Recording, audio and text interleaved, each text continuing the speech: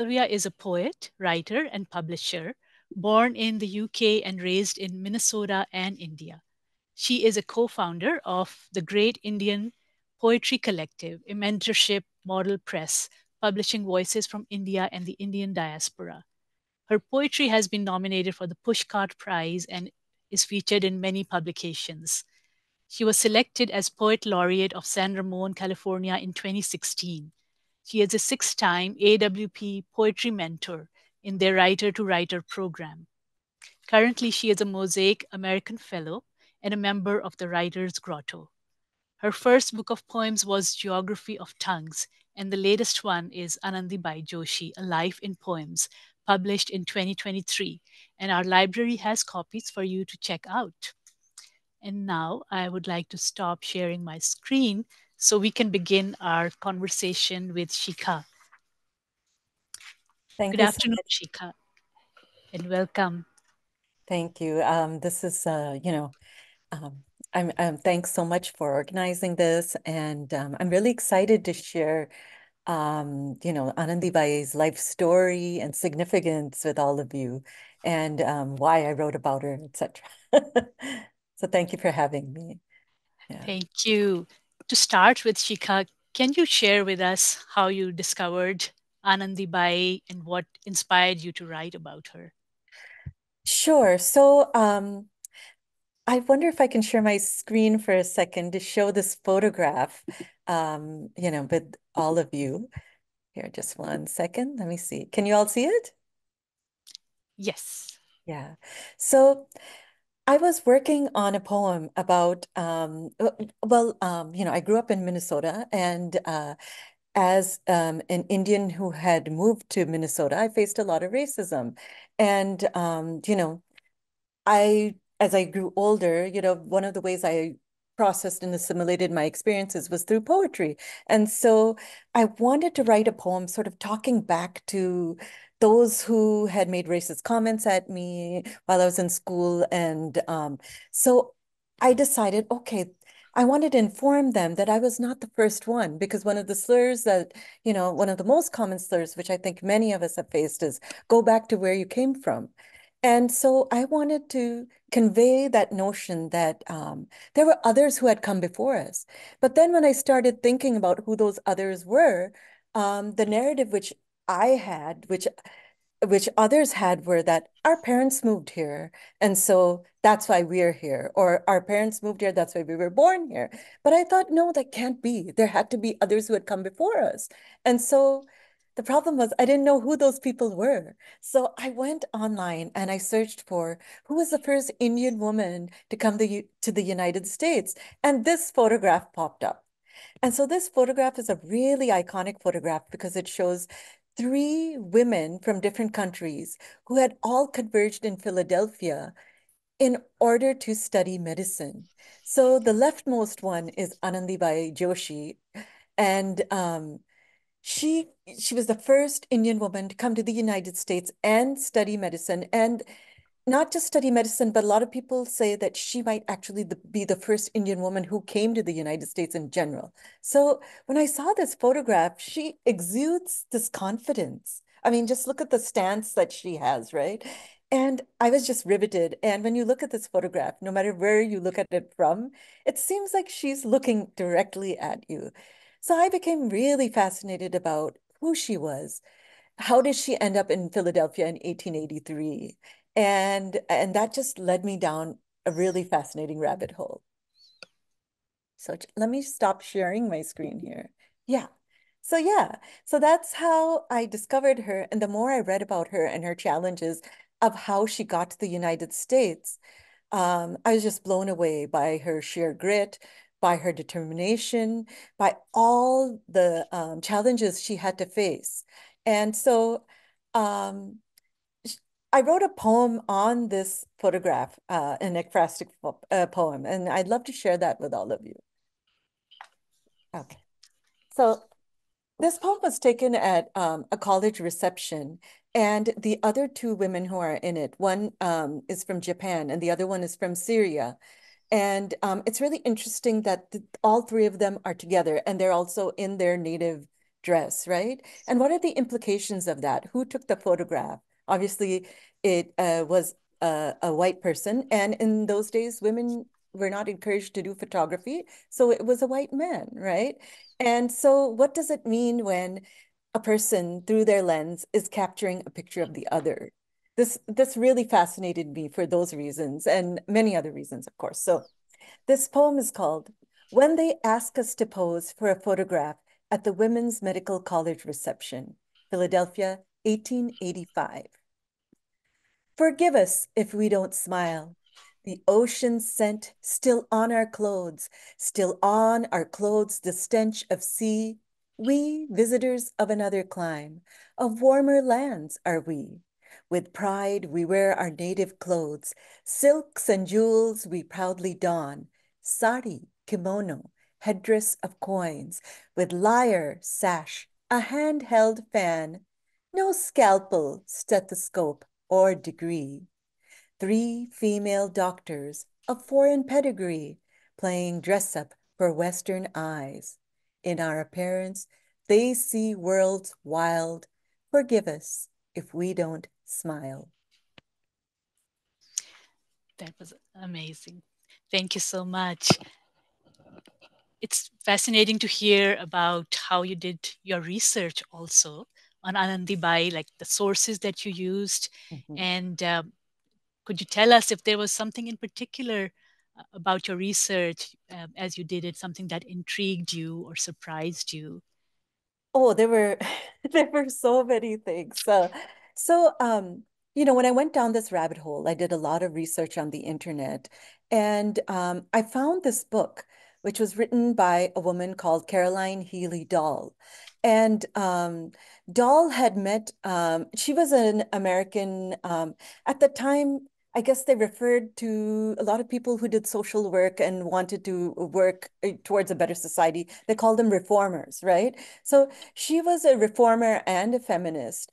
And Anandibai unfortunately passed away at the young age of 21.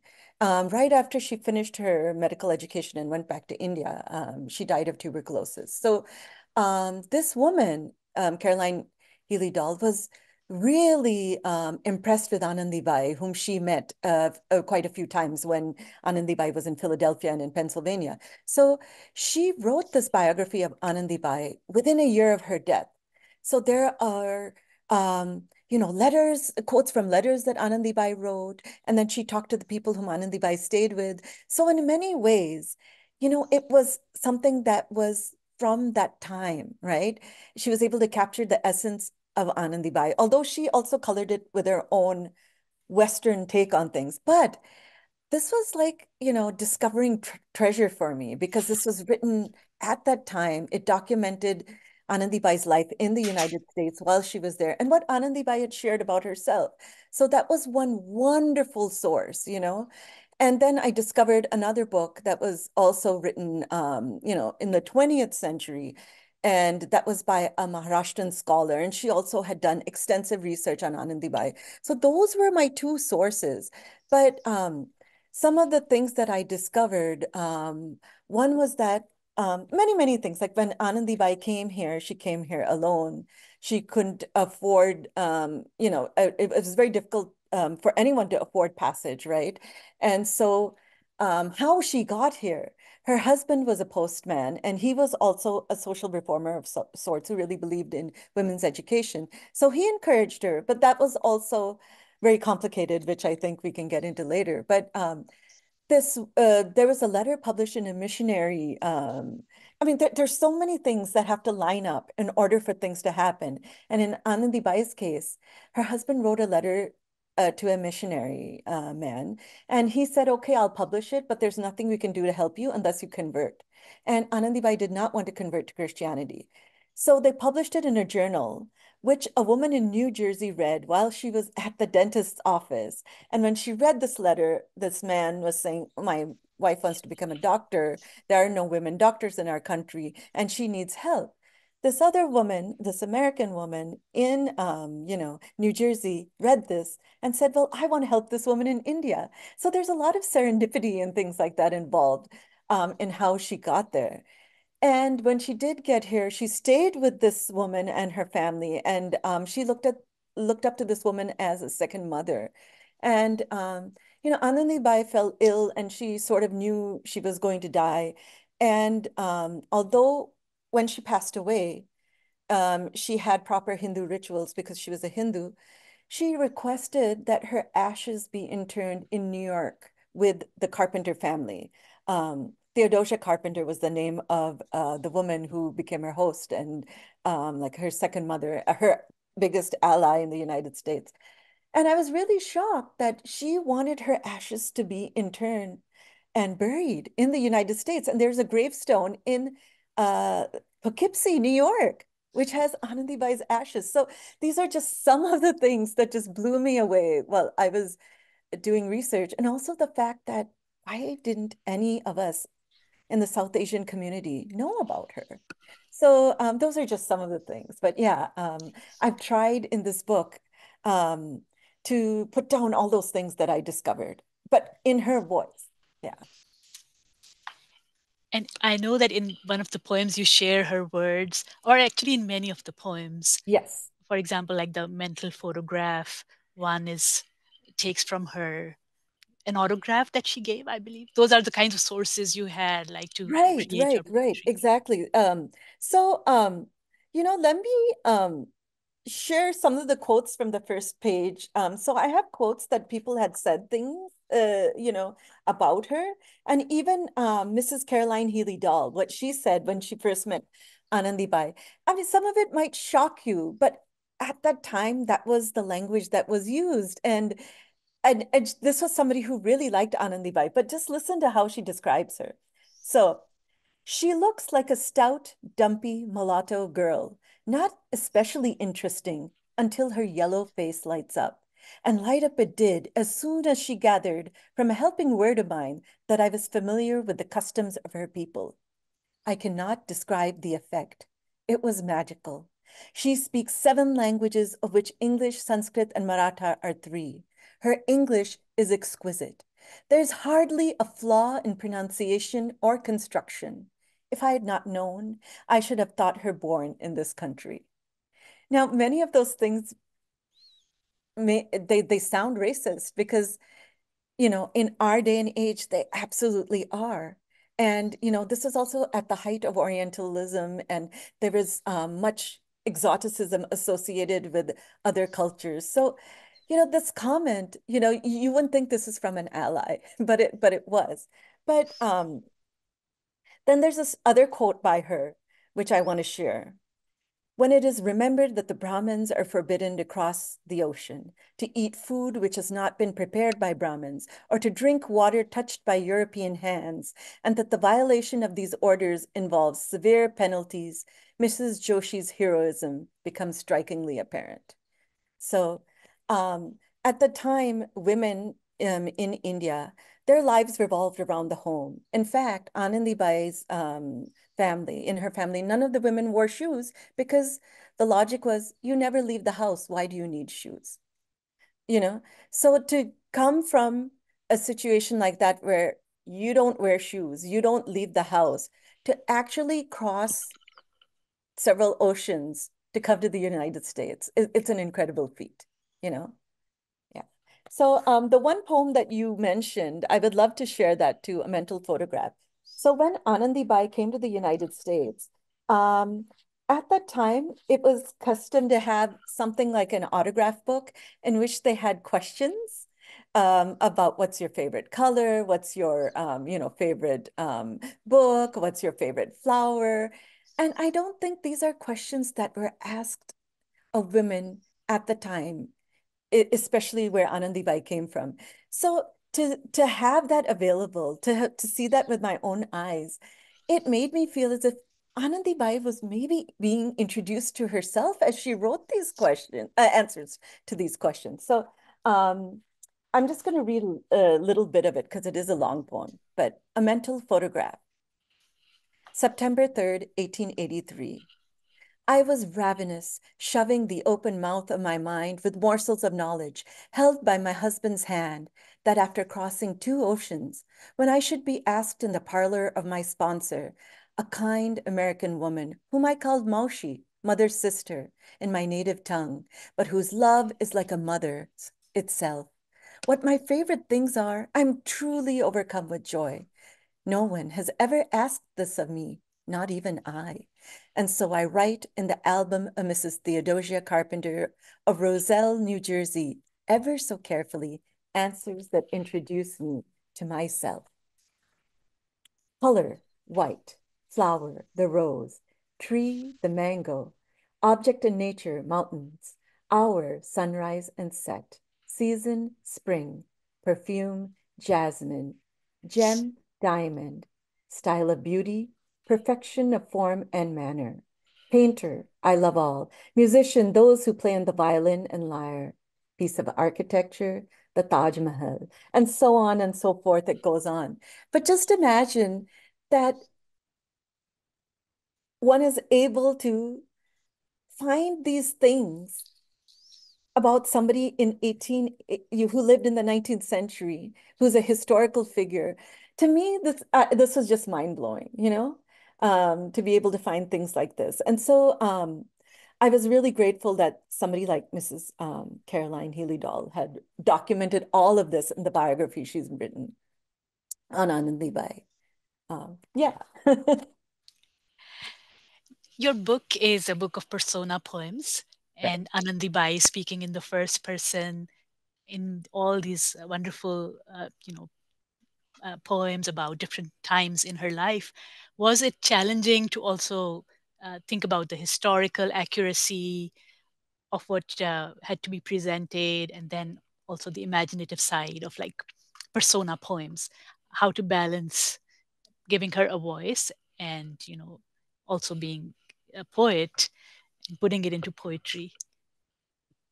It definitely was a challenge because, I had amassed all these facts from different sources. Like, there's this wonderful archive called the South Asian American Digital Archive, which had pictures of Anandi Bai, which had scanned letters of her, as well as the Drexel Medical Archive. And then I had two biographies. And so all of these were facts, right? And how do you take fact and balance that with experience? And how do you balance that with the voice of a 19th century young woman who's, I mean, English was her second language. But interestingly, when she came to the United States, because she was speaking English all the time, she actually had forgotten Marathi. She'd forgotten to speak Marathi. Like it became a little bit rusty, and she really had to, when she had to go back, she was worried a little bit.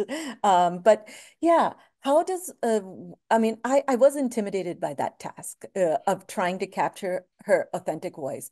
But because I had access to her letters, I was able to get a sense. Um, at that time, the English was very formal, and also it was quite dramatic, and there was a certain romance, that to it too, that, oh my God, when I wasn't able to do this, I thought I was going to die. There were actually instances like that when, she was trying to cook things in medical school because she wanted to only eat her, Indian food, and, she wasn't able to cook her rice properly, like some of the descriptions. So she's a young woman. She's only, 18, 19, but also she's from the 19th century. I think you have to have a leap of faith when you have all of this information and you've read enough letters. You sort of tell yourself, okay, you sort of have to invoke that feeling, that person, that atmosphere. And so that's what I did. I literally, and no joke, I every time I would begin a poem, I would look up towards the sky and I would sort of invoke her spirit saying, okay, Anandi Vai, what do you want me to write? So I feel that, hopefully there was some sort of, otherworldly guidance in this way. And like I was taking permission from her as I embarked on this. So but I felt that persona poetry would be the best form to tell her story because all of her stories that I encountered, they were told by other people. And her husband, who was a reformer, all of Anandibai's success, especially when after she came back from the United States, it was all attributed to him. that he is the one who helped her. And that's why she went to the United States, that his purpose of educating her was served. That's actually what the newspapers declared, that his purpose to send his wife to the United States to make her a doctor was fulfilled, things like that. So I thought, she should get her story in her own voice so that her agency comes back to her. And so that is why I chose persona poetry in a way, because I thought, this way we get to hear her tell her own story. Her imagined voice, but so many of the poems have her phrases, her words, they're culled from letters. So I tried my very best to bring her voice into it and to make her story powerful. Yeah. Did you want to share a poem? Yes, yes, I'd love to. And I also want to say the challenge was also trying to capture the different geographies, right? And setting the tone. So like the first poem in the book, it isn't necessarily in her voice. It's just a voice that sets up the atmosphere, the history, because, at that time, India was under British rule. And I mean, certain areas, especially the area where she lived, it was not just plundered by the British, but also the Portuguese and the Mughals as well. So I wanted to just show that this is sort of the background where she came from geographically. So it's called Outside the Chaukat, and Chaukat means doorway. So outside the Chaukat. If you want to know what happens in this bustling town by the sea, Kalyan, which in Sanskrit means well-being, but whose shores have thrice been plundered by the Mughals, the Portuguese, and the British, despite the shade of a fortress and a long city wall with 4 gates and 11 towers, whose welfare is erased and renamed Kalyan and Kalyan. Ask the men, for they are the ones who wear shoes that take them outside the chaukat. They are the lucky ones who, donning their turbans, smell the dung of many homes, hear the hum of horses' hooves, darken their hands with the ink of newsprint, read the cover of the day while sitting on a zopara in the courtyard, dragging a puff from a gurgling hookah, whereas the women tiptoe softly, their bare souls hardened, walking from kitchen to cowshed to well, fingertips charred from stoking the chulha, thoughts spilling over like water from vessels balanced on their heads of what lies beyond a doorframe that make a splash and then evaporate. So I wanted to say that Zopara is a swinging, you know, it's a swing, but it's also like a chair. It's a traditional wooden swing, which was very common in homes in Maharashtra at the time. And so, yeah, this sort of shows a demarcation between the men and the women, how men could go out, they could do whatever they want to, they could smoke, they could read the newspaper, they were educated, whereas women were confined to the kitchen. So I wanted to set the book up, so I have that. And then, um, Anandibai and her ally, Mrs. Theodosia Carpenter, they wrote to each other for a couple of years. And I wanted to somehow bring out their relationship, how it was developed over those years. So I wrote 12 poems that are loosely sonnets. And a lot of those poems have actual words from Anandibai's letters. So I'd like to share one of those if I could. Yeah. Just a second here. Yeah. So this is like in the day, even the women were educated. Like they had to ask permission from their husband. Can I, like every time she'd write to Theodosia Carpenter, Anandibai would say, can I send a lock of my hair? Can I share my picture? So even then, like she didn't exactly have full agency. So she wrote, and also because educational opportunities weren't available for women at that time, they did look to the Western world for educational opportunities, whether it was through the missionaries, and they looked at America as a country of progress, even in that time. So here are some of her words. To achieve my object, it falls upon England or America to take care of us. Though proud and fond of her, I have no hope of India resuming her motherly duty to give her daughters nourishment. The more I read and think of your favor, the more I think of you as a real sister. Nay, it is more than that, as if entrusted the care of a child where the mother is absent. And I'm glad to hear America is not so orthodox. If you write to me in my name, there would be nothing wrong, for my husband's good wishes allows me the privilege of direct correspondence. I beg your acceptance of my photo lately taken. So that's just one of the, you know, letters or responses that she gave to Theodosia Carpenter. Yeah, Thank you so much. That was wonderful. thank you. For Anandibai, the waters that she crossed, they're considered forbidden waters as a Brahmin woman from India at that time. And in your poems, also, you touch on challenges she faced there as well as here in the US. But she had some significant allies. Can you tell us about who these were and how it was a little complicated for Right, her? right. So her first ally, I mean, in some ways, like her father was very encouraging. Her father, like, even though, like, when she wanted to learn, her mother would get very upset and said, no, you can't study, you need to be in the kitchen and stuff like that. Her father seemed quite encouraging. And but only to a certain point, because when she was 9, they were very worried that she wasn't married yet. And so they wanted her to get married, and that was their end all be all goal for her. And she ended up marrying a widowed man who was 16 years older than her. And his thing was Reformation. He wanted to be known as a reformer. He wanted to actually marry a widow because, widow remarriage was a new big social reformation movement going on. And when he couldn't find a widow, only then he thought, okay, I will marry this young girl instead, but only if I can educate her.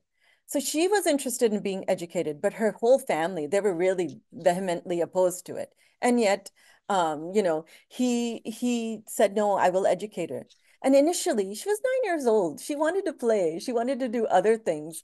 And her husband would get very upset and beat her if she didn't study. So while he was an ally, the story of their relationship is quite complicated because later on, he actually became a little bit jealous of her, when she started doing well, and he wanted to control her. So, the book also addresses all of that. So Gopal Rao Joshi was Anandibai's first, ally. And then the missionaries were reluctant allies because, Gopal Rao would go to these missionaries and say, can you please help my wife? She wants to study. Will you help sponsor her so she could go to the United States? And they said, yes, we'd love to if you convert. So when they refused to convert, her husband was ready to convert, by the way, but she refused. Then one missionary said, okay, his name is Reverend Wilder, that I will publish this letter in the journal, but I don't know how that's going to help you, but I'll do that as a favor to you. And that letter basically was asking, anybody to help his wife, cross the ocean to become a doctor. So, so then, yeah, the missionaries were reluctant allies. But then when Theodosia Carpenter read her letter, she didn't have to, help Anandibai, but she just felt this connection and said, I want to help her. And she didn't want anything in return. She didn't want Anandibai to convert or anything like that. So in the United States, she was her biggest ally. And then later on, the dean of the medical college, when she got admission, the dean of the medical college was wonderful because Anandibai was homesick and she was having a terrible time living alone. She actually invited Anandibai to live with her while she was studying. Yeah, so she had quite a few allies when she reached America. And then society there were, they when they heard her story and why she was there to study medicine, articles in the newspaper were saying, look at this woman who's come from so far away. So she received a wonderful public reception in Philadelphia as well. Yeah, yeah. So she had quite a few allies. Yeah. And I can share some poems. Um, Like Yes. one of the poems I wrote was how um, one of the poems is based on the letter that Theodosia Carpenter reads. So let me see if I can find that. I think it's page 50. And let me know how we're doing on time. Yes, we have at least, I would say, 10 more minutes. Oh, okay, You know, wonderful. So this is a poem called If It Please God. Hmm. Each time she tells this story, I'm convinced it isn't coincidence. Call it fate, Nasheeb. Aunt's eye falling on the dusty cover of the Missionary Review, her tooth throbbing in the dentist's office as she flips through it till her eyes rest on my husband's plea. I should therefore, if it please God, like to take my wife to America for her being thoroughly educated. Our Maker, surely one and the same, conspiring to shrink oceans and bring us closer. 3 years later, I say goodbye to Serampur's dark shores, my new home now, Roselle, New Jersey, where hope bursts open like a rose, giving Let There Be Light new meaning, making history as the first town to be electrified by Thomas Edison a few months before I arrive, as the first Maratha woman studying medicine, and I bask in this newly lit town under the love of another mother, another land, where I can be myself, desirous of learning, without others' injurious glances, burning bright as a bulb. So, I wanted to mention that she came to the United States in a very interesting time. And it just so happened that the town she came to was the first town that was electrified, that had electricity. So just imagine, it was a very exciting time. And when she was leaving India for the United States, there was a huge protest. So many people came, and said, that she'll be crossing waters that are considered polluted because for some reason, leaving one's country was considered that oh, you'll be tainted, your purity and things like that, in terms of food, in terms of, water, things like that. And that basically was fear of the unknown, right? So people protested. And so she had to give a speech at the College of Serampore explaining why she was going to America, why I go to America, basically. Yeah. So yeah, so this is a poem which, it sort of explains, how she went there and how a lot of it is luck and serendipity. And I don't know if there's another poem here. Um, Oh, yeah, I did want to share a poem called Under Their Veil of Kindness because when she went there, and this is one of the things that really blew me away, questions that I was asked in my childhood, you know, are the questions she was also asked when she came to the United States. And, there was like a gap of more than 100 years, right? Um, so let me just quickly share that poem. Um, and so this is sort of about how there was generosity from the Americans, but also like, at the same time, ignorance, right? Under their veil of kindness. In every corner of this country, kindness. They love me so dearly here. I do not feel alone or far from home. The children greet me politely. The laundress charges me less. And the dean of the medical college, her heart so large, she gives me a place at her hearth when she sees I am but a mess. Trying to cook, then rush for classes, how to ever repay such a debt? Their generosity as big as their country, and I am stubborn in what I eat and how I dress. Lentils and rice for all meals, with the occasional egg. My kunku, my bangles, my sari, I don throughout all seasons, wrapping it in such a fashion that no cold may seep in. I like this bit of difference in which they regard me, praise my foreignness, how in me they see my motherland, and yet their remarks like leaves fallen on a lake sometimes float with ignorance. Do your homes in India have windows? How do you see God in stone? Why are your brides so young? Are there many women where you come from? To them, we are smug in their heathenness, in our heathenness. the missionaries who come back echoing the same. And so it is up to me to pierce through their many veils. And I just want to say, like, when she arrived in the United States, and her hostess invited her neighbors to come and welcome Anandibai, the women of the neighborhood, they came bearing flowers, but everybody wanted to touch her skin and hair because they hadn't seen somebody like her before. So, she had a very interesting experience, of being the other. And she took it in stride. She really took it in stride. Yeah. Can you also tell us, because the book has so many different forms within Right. it in your poetry, so how did you decide on them and what went through your mind for when you created a certain form, like ghazal and found poetry, concrete Right. poetry, it's all there. Well, because I was telling her whole life, right, from beginning to end chronologically, life is never static. And so, how to show a life that is not static? If you're going to write in one style, it's going to become very boring.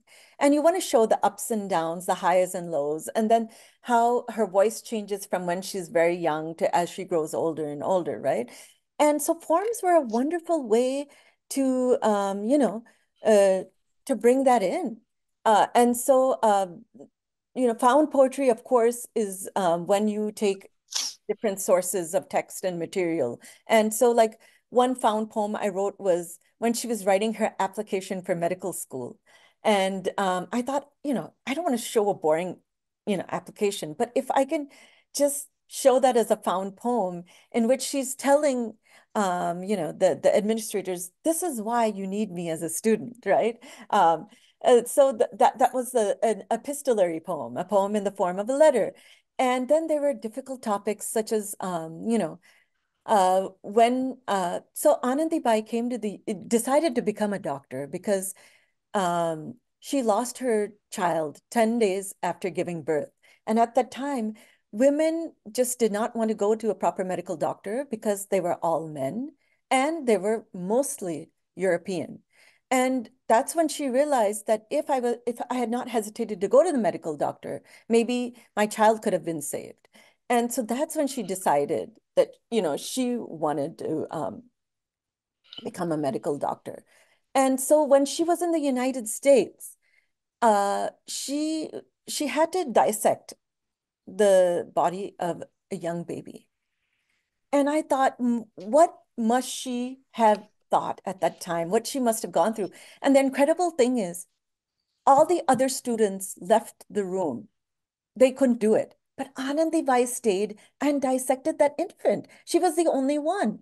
And I thought, how do I write about this? Because, she lost her own child who was roughly, the same, age, and yet here she was. Her resolve was that, no, I'm going to dissect this young, baby who's passed away.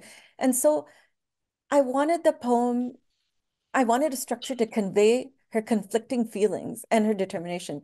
So I chose the pantoum because the pantoum is almost like a lullaby because the lines get repeated, like the second and the fourth line become the first and the third line in each, subsequent stanza.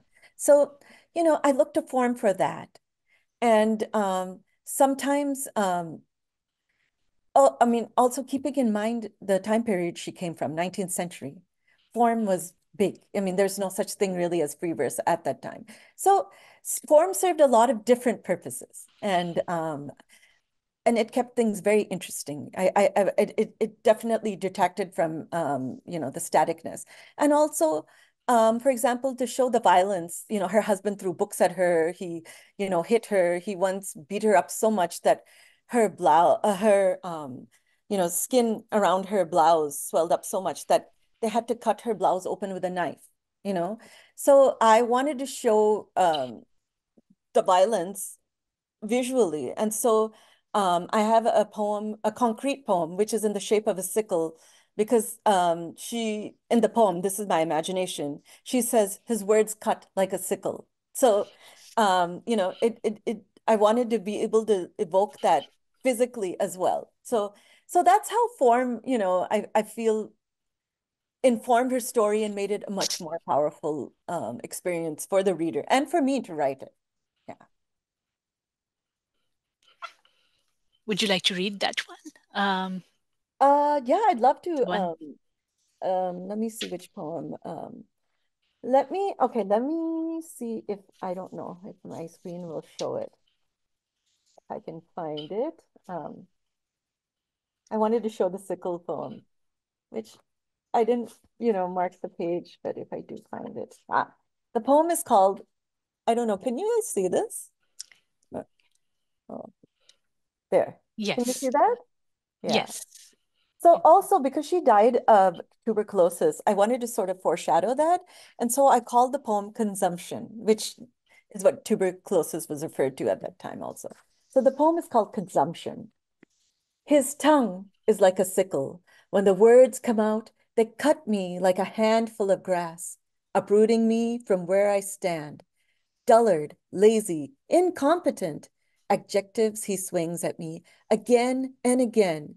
But if this were truly so, he wouldn't press me between jaws of books, the ink of alphabets seeping into my skin, staining my blood, this knowledge that consumes me as I consume it. He wouldn't hurl their hard spines at me if he thought I couldn't catch them. So that was a concrete poem. And should I share the pantoum? Yes, please. Okay. So the poem is called Dissection, a Pantoum, Women's Medical College of Pennsylvania, 1884. Were it not an infant, how much easier it would be. Only two of us in the room, the others having turned away. That hours ago he might have suckled at her breast. How still the dissection table under our studious gaze. Only two of us in the room, the others having turned away. A pale boy with wisps of blonde hair, curled fists, blue lips. How still the dissection table under our studious gaze. Aborted or succumbed to illness is what we must ascertain. A pale boy with wisps of blonde hair, curled fists, blue lips.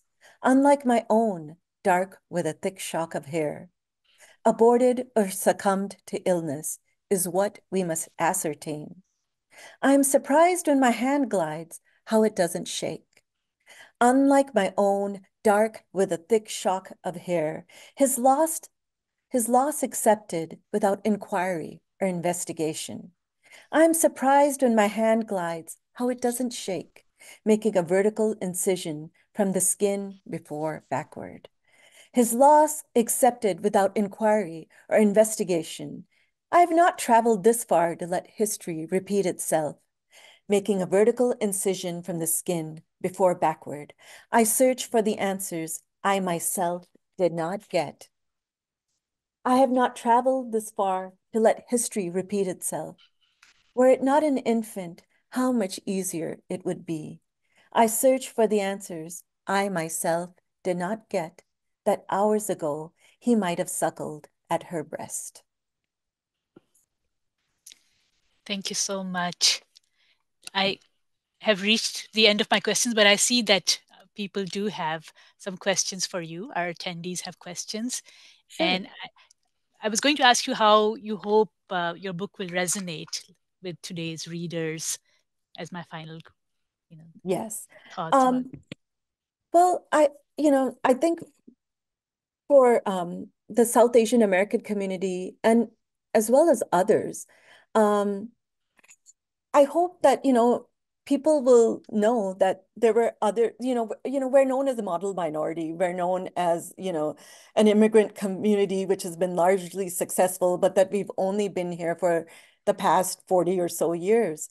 I hope people will realize that our roots here are much deeper and that there were others who came before us for different reasons, maybe, but whose presence was here nevertheless.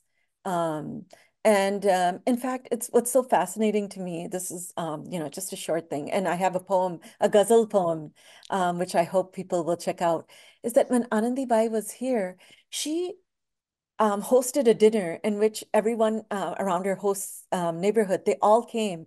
And she made everyone sit on the floor.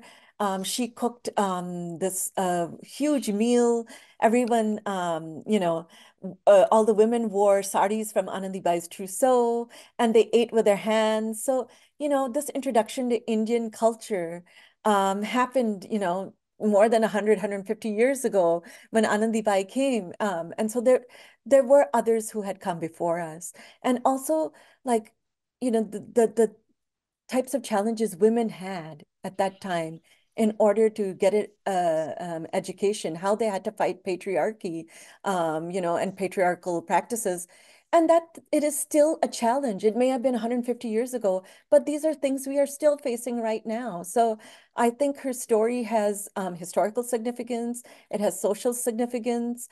It is like an intersection of, history, gender, colonialism, Orientalism, all sorts of things, which I hope people will take away from reading this book. Yeah, Thank you so much. thank And you. for the questions, Lori, would you want? Yes, Thank yes, you. we have a few questions in the chat. One question is, how well known is Anadibai in India today? Ah, that's a great question. So Anandibai was, well known in Maharashtra, the state that she came from. A lot of people grew up hearing about her, but even in Maharashtra, in certain areas, but all over India, it's only in the past, I want to say, few years, in the past maybe 3 or 4 or 5 years, that she's received more attention. And because in the past couple of years, people have written books on her. There was a woman who wrote about lady doctors. And so, because of that book, her story came to light. And and there was a movie made, but it was made in Marathi. So as far as the rest of India is concerned, it's only now. But what is so shocking is that, as South Asian Americans, hardly anyone knows about her. And especially, it's shocking to me even more so because we have so many doctors here. And, in our culture, like, we're so like, we want our children to be doctors and engineers. And surprisingly, nobody knows the history, of that, how important this is, in our own little sphere as well. So, yeah. Thank you. Another question is, what was the year the picture was taken of the three women shown at the beginning of today's presentation? I believe this is 1885. Yeah. Thank you. And the question is, my question involves a time machine. If you could have an outing with Anandibai, what would you do, and what would be the first question you ask her? Oh my. Oh wow. That is an amazing question.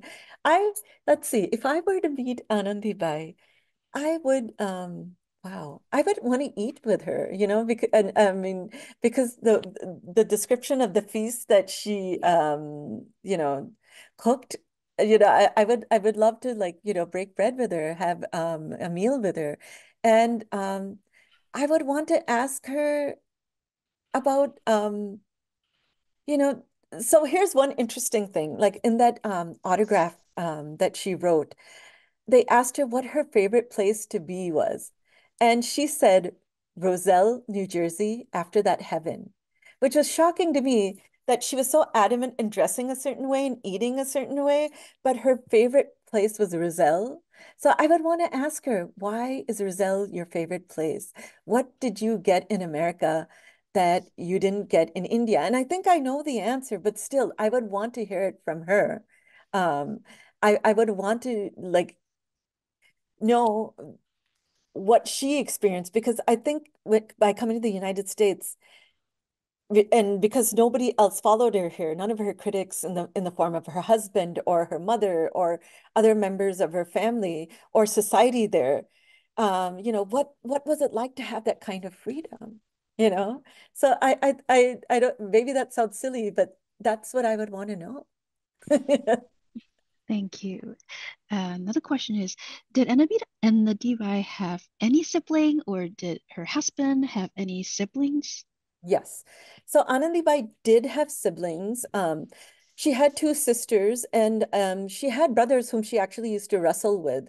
But as happened back in the day, some of them passed from illness. And then of course she too did pass from illness. But she did have two sisters that survived her, I believe. Yeah. And her husband had a brother as well. Um, from his, I mean, not even a brother. I heard he had a son from his first wife as well, but that the son lived with his parents. So I wasn't able to find out whether there was any interaction between Anandibai and her stepson at all, because that was very intriguing to me as well. But yeah, I think her son did have, I mean, her husband did have a brother, and yeah, yeah, but I don't know too much about, them. Yeah.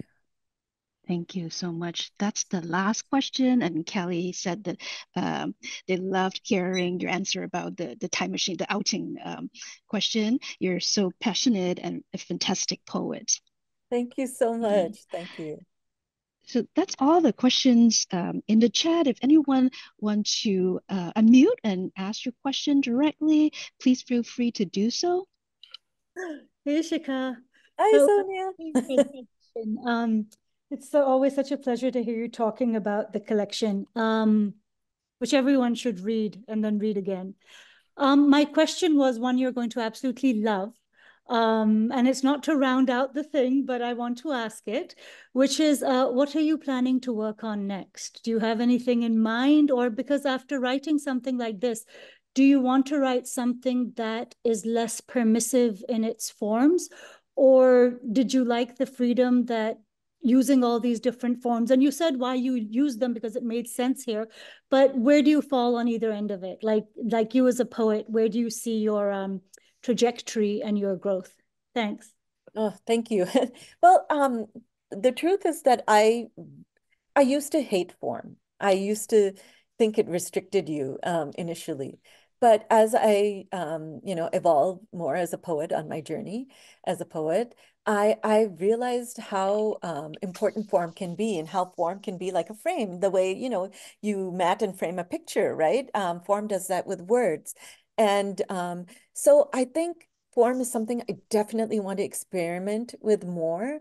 And like for my next project, I well have a lot of different projects, that are in the works, but one of them, I loved examining history through this lens, and I want to do that more. And so I'm going to be, I'm looking at the origins of Hindustani classical music in India and how a lot of the art of music was passed down by courtesans that were performers in the royal courts. And then later on, they became associated with prostitution and things like that. But how these women had so much agency and power and were the cultural bearers of, um, during the 19th and 20th century in India. And so I do want to write about that in poetry form. And I will definitely be looking at form in that. And then I'm also really fascinated by hybrid forms. So something that might be biography or autobiography, but it's not just that, it's also poetry. And so how form can have many different functions, right? Or house many different functions. So yeah, so that's how my trajectory seems to be right now. Let's see what happens. Yeah. Thanks, though. That's a great question. Yeah. Do you have time for another question? I'm open as long as the library's open to the question. I'll make it quick. I just was wondering how you chose um, Anandibai Joshee to write this lovely poetic biography. I mean, were you thinking about 19th century women figures, or were you thinking, or what was your thinking? That one also thinks about Pandita Ramabai, right? Right, right. And actually, they were related. So Ramabai was her husband's cousin. And Pandita Ramabai was at Anandibai's graduation, in fact, at her graduation ceremony. Yeah. And so I chose this. I don't know if you were there at the very beginning of the talk, but sorry? I'm sorry, I missed the beginning. I was Yeah, because I explained how it came. So I was researching who was the first Indian woman to come to the United States because when I was younger, I had experienced a lot of racism growing up in Minnesota. And, I was told, go back to where you come from. And, as a poet, I later on wanted to examine that question. And I was almost sure that there were others who had come before us, but I didn't know who they were. Our narrative was always, one generation before us, that our parents came or our grandparents came or something like that. So I was in search of the first Indians to come to the United States, and I stumbled upon Anandibai Joshee's photograph with two other women who were all medical students. And it was that photograph that sort of led me down the rabbit hole or a wild goose chase. So it was a photograph. It was a photograph that, pulled me in. Yeah, literally. Yeah. the drastic beginning, I guess. Yeah. And I have a whole essay in the beginning of this book, which sort of explained my process and how this all happened. So if you get a chance, so I just want to say my book is available in India right now, but I have seen it on Walmart.com if you want to order it. But it will be coming here soon in the next year or so. So yeah. But Walmart does have copies of my book online. Yeah. And you can also borrow, we have a few copies, luckily, Yes. at the Yes. San Francisco Public Library. Yes, I was about to just say that, but please, please, please do borrow it from the library. The library is one of the best places one can find my book. Thank you so much, Shikha. We really appreciate you taking the time to share with us about your book, poetry written to bring Anandibai to life and to honor her legacy. I also want to thank everyone for joining the program. I hope you enjoyed the program and share what you learned with others. We will send out an evaluation survey together with a link to the recording later this afternoon. Please give us your feedback. Again, thank you, everyone. Have a wonderful rest of your day. Thank you. Thank you so much. It was my absolute pleasure. Yeah, thanks. Thank you. Thanks Thank all you for so showing much. up today. Bye-bye now.